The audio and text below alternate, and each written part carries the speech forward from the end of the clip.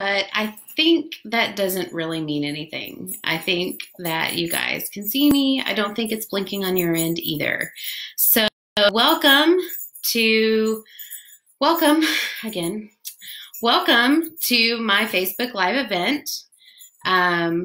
This again is Sarah R. Turnquist, and I am a multi-published clean historical romance author.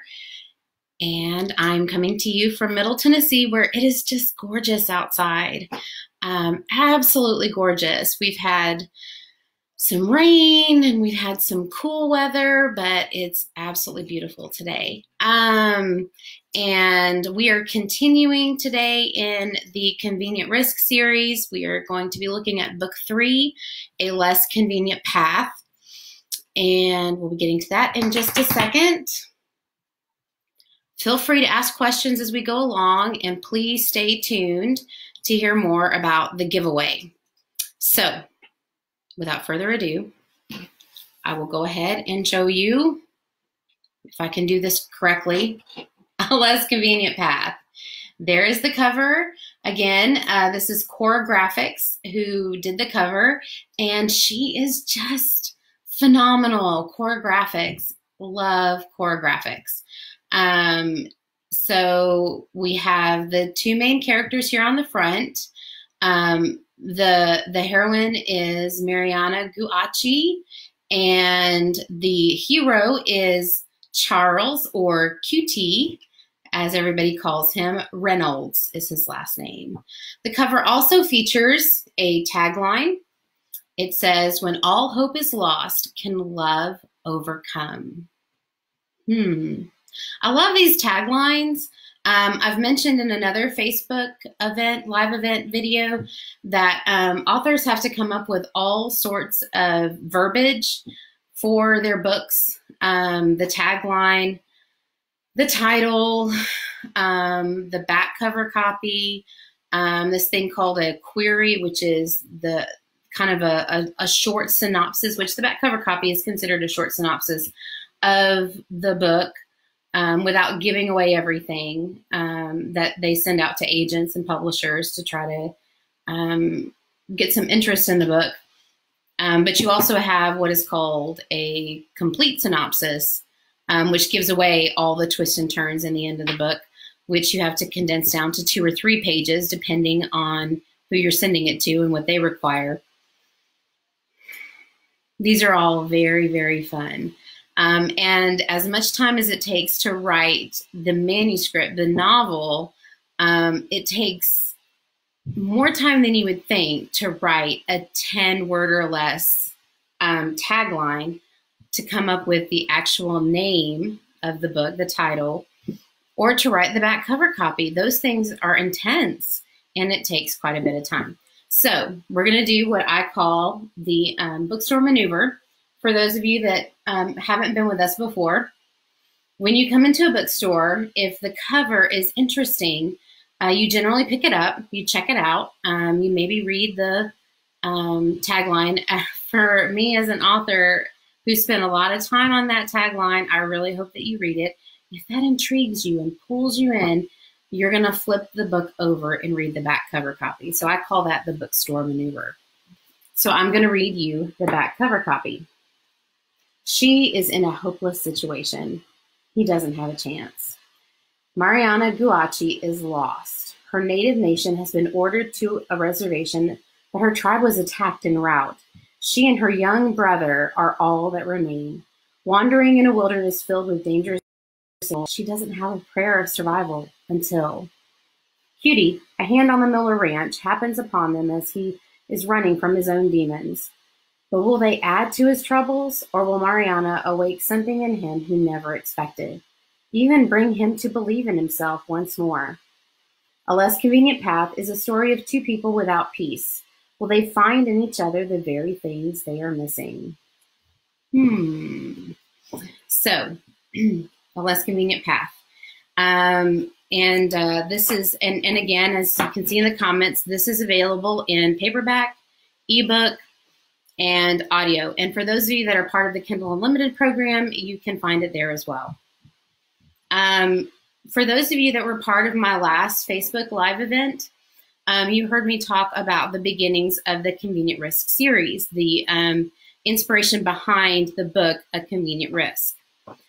So you may recall I was traipsing respectfully around a cemetery during the daytime, very important, while at a writer's conference with my best friend and best-selling author, Hannah R. Conway, coming upon a strange situation with this grouping of headstones that sparked the story that became A Convenient Risk, proving that inspiration can come from anywhere.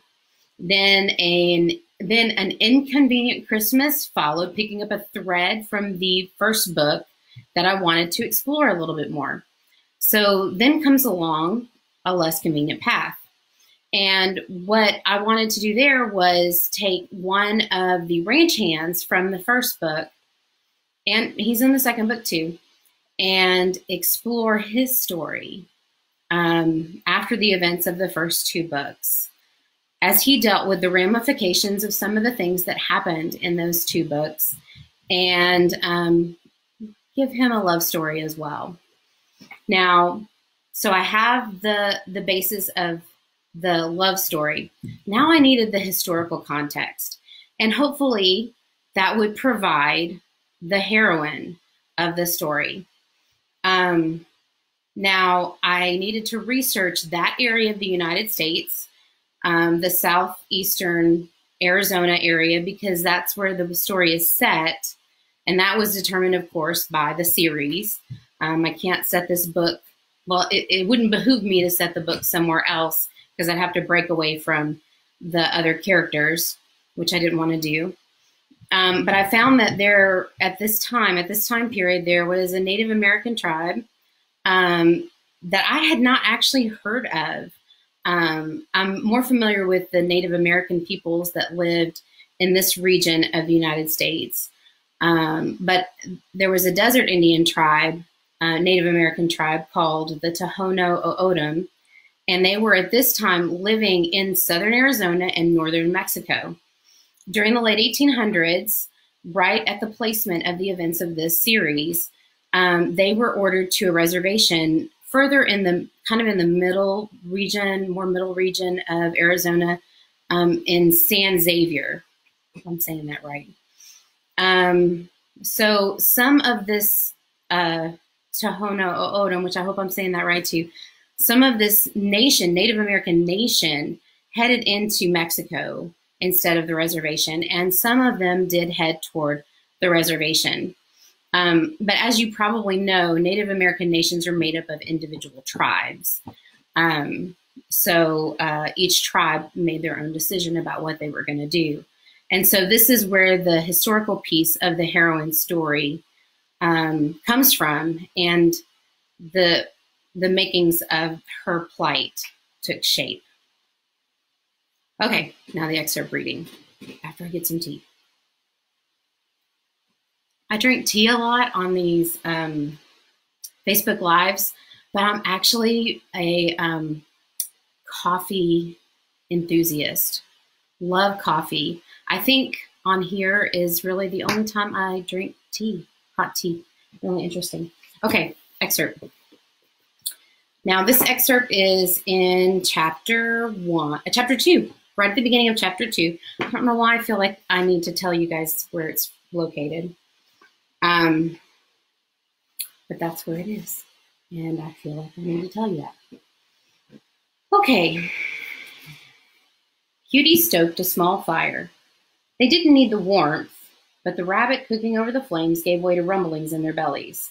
He'd not eaten anything that day, save what he'd had for breakfast that morning and the few rations he'd dispersed between them from his pack earlier that day. The chorus of groans and grumbles from their midsections reminded them what exactly would make this journey difficult. But he had the pistol, though he hadn't had reason to bring extra bullets. How could he tell the young woman with the dark eyes?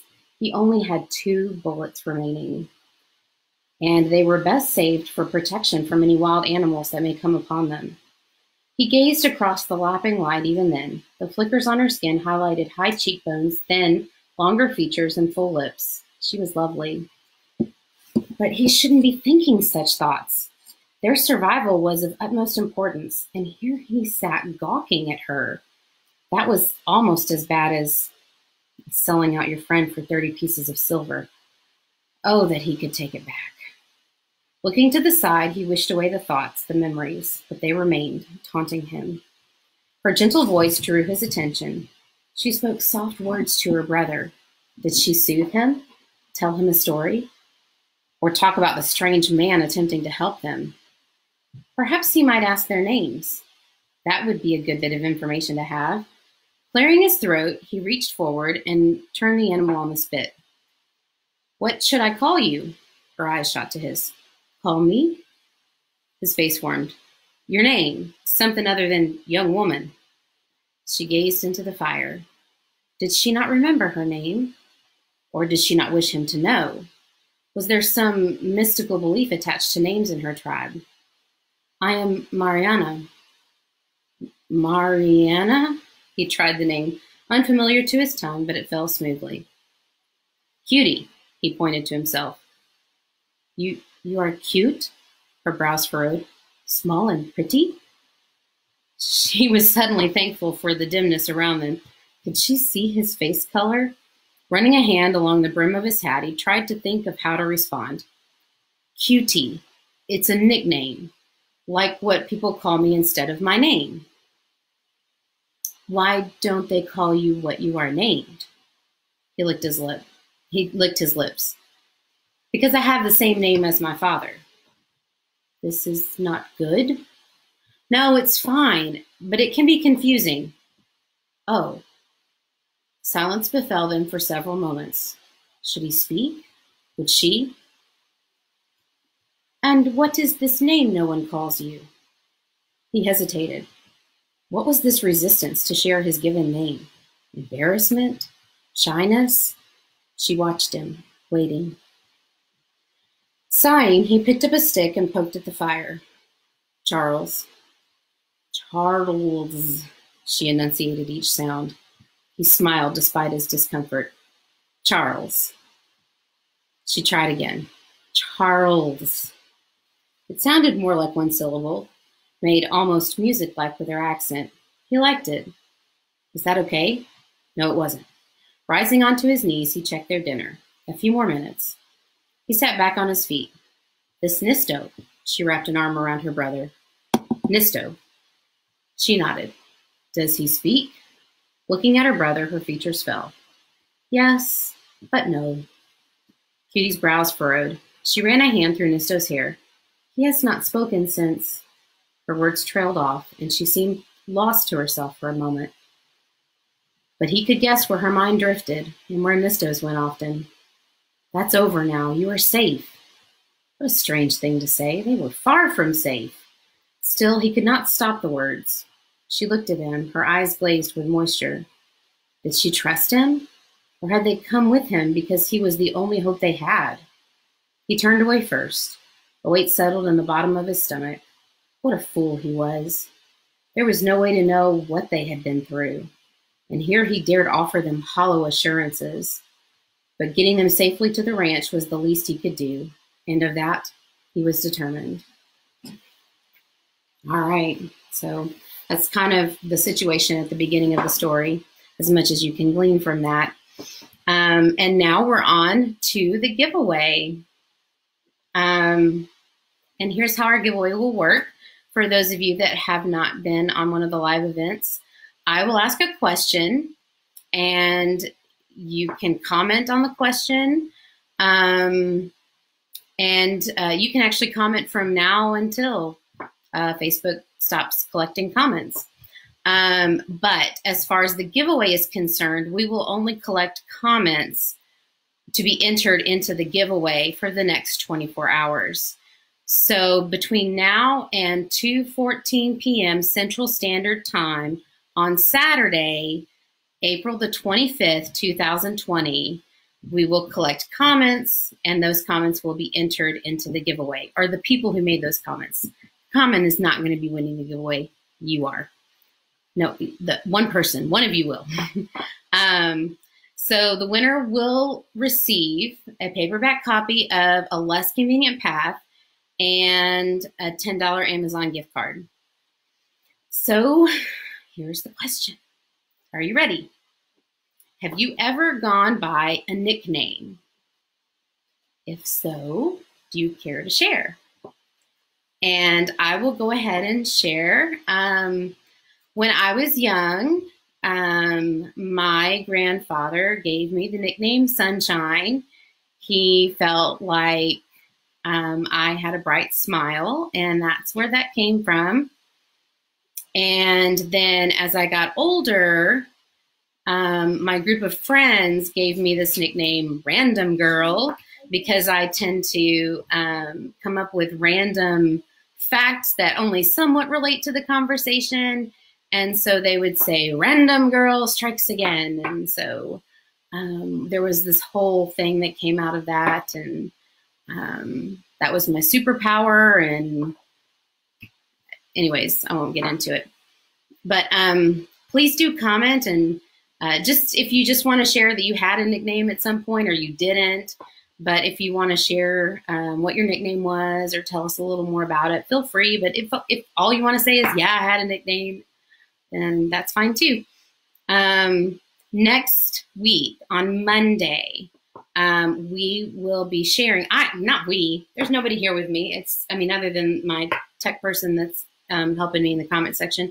But as you can see, he is not on the screen with me. So I will be sharing the next book in the series, about the next book in the series, which is called A Convenient Escape. It's a working title. So A Convenient Escape, I don't want to give anything away about it because I don't want to infringe on Monday's live event. But it is not done. It is in the raw form in the first draft. It hasn't gone to editing yet. So, but I intend to share some of the, I intend to share an excerpt all the same. So you'll be able to hear what some of the writing sounds like before it goes to editing. So that will be fun. And I intend to share some of my plans for what the other books in the series will be. So I'm kind of nervous about that, but I think it'll be fun. Like I said, there will be at least, so there will be this book that I'm working on right now, A Convenient Escape. And then there will be at least 2 more books in the series that I have planned. I've planned out at least 2 more books after this one. So you'll hear all about it. So come join me on Monday. And then after that, we have one more event next Thursday. And that's an extra special surprise as well. It is a book that is almost complete. It's been through editing. It's about ready to go. So I'll see you then.